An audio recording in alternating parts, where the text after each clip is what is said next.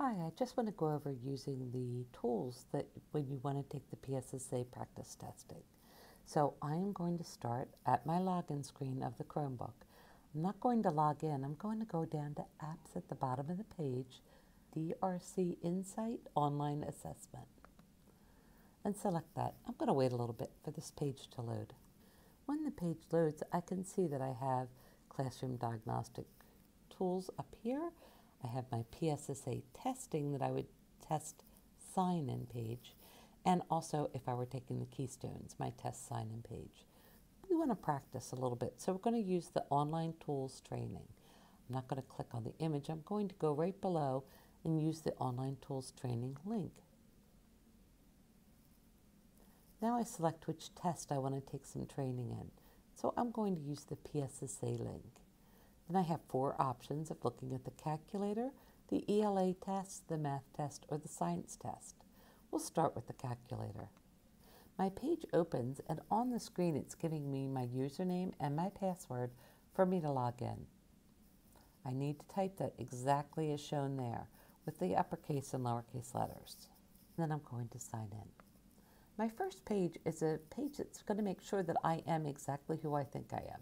So here, it's just a calculator because it's a test page.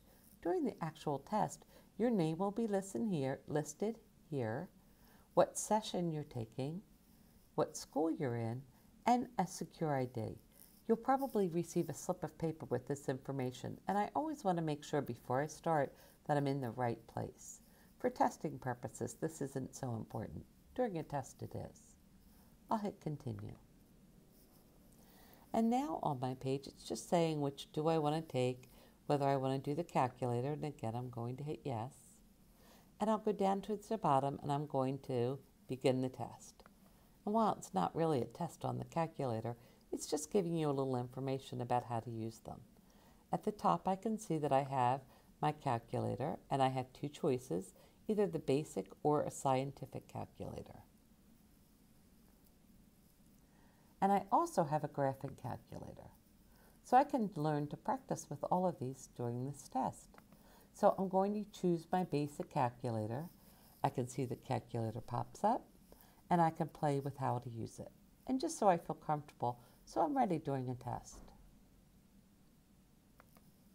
When I'm done that calculator, I could switch to the graphic calculator, which is open now,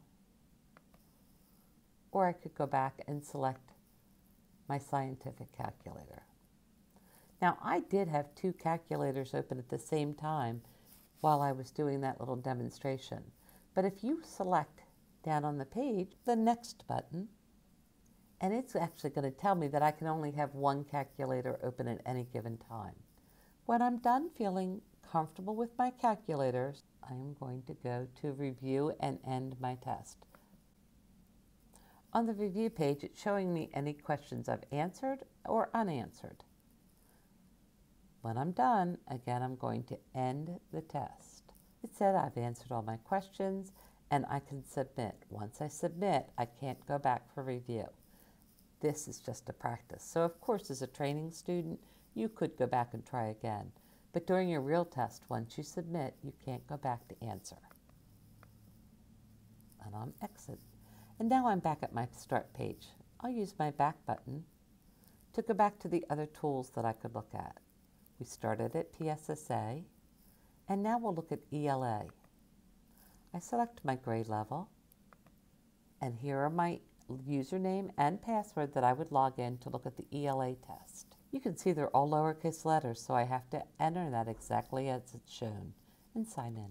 Here's a sample of what you might see. You want to make sure all that information is correct. And hit continue.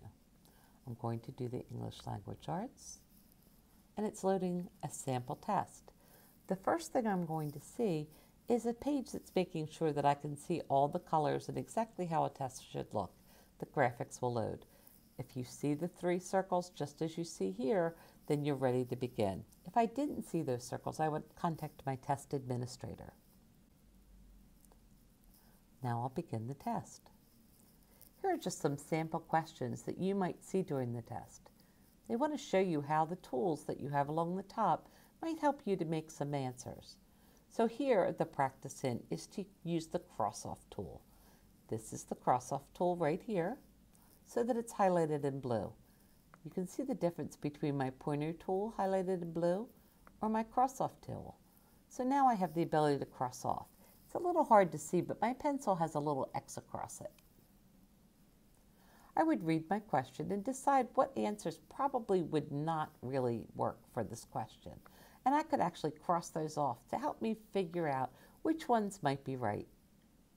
When I figured out what answer I would like to give in the test, I'm going to select the pointer tool again, which gives me my pencil, and I can click in the block and answer the question. Go down and click the next button to see the next question. And I would work through the tools. This one says use the highlighter tool to underline words that should be changed. When I click my highlighter tool, I'm going to use highlighter or clear all. So I want to use the highlighter. And I'll just highlight any words that I think might help. So I'm clicking and dragging across. When I'm done and I want to answer the question, I want to make sure I have my pointer tool and I click in the appropriate block for the right answer I want to give. And each of the tools in this tutorial is saying use a magnifying tool. So I want to make sure I select the tool, select whatever they're asking me at the top, how much I would like to magnify. And I can see that it's much larger and maybe a little easier for me to see. When I'm done using the tool, I want to again make sure that I've selected my pointer tool and gone back and answered the right question. When I'm done using the magnifier, I can turn that off. This is asking me to use the sticky notes tool. So on my sticky notes, I can select to have a sticky note and make a new sticky note or hide them. So I'm going to make a new sticky note. I would simply click on the page and type information that I think might help me answer the question.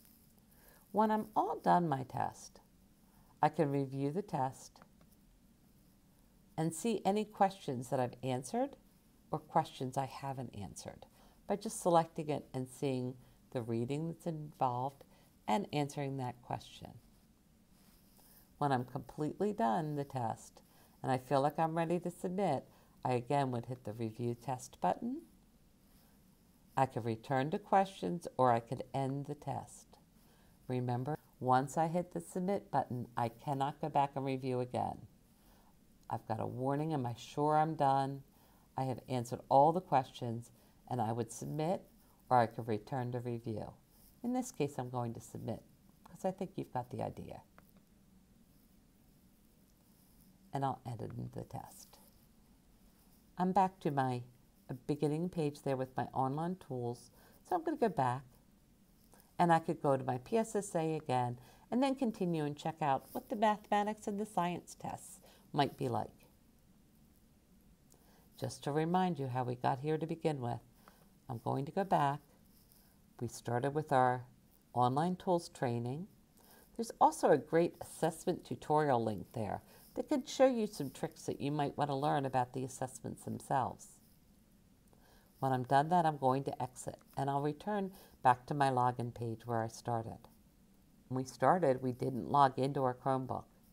We went down to the lower left-hand corner, selected Apps, and DRC Insight Online Assessments.